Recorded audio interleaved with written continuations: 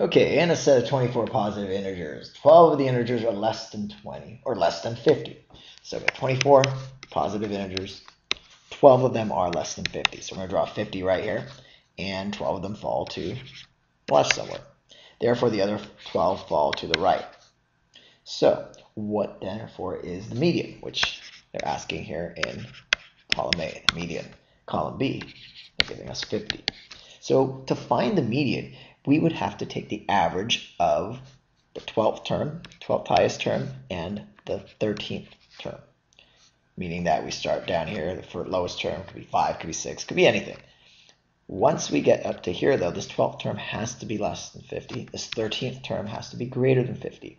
Well, if the 12th term is 49 and the 13th term is 51, the median will be 50, and the answer would be C.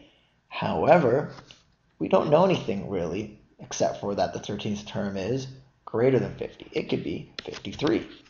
If it were 53, then the average of 49 and 53 is greater than 50.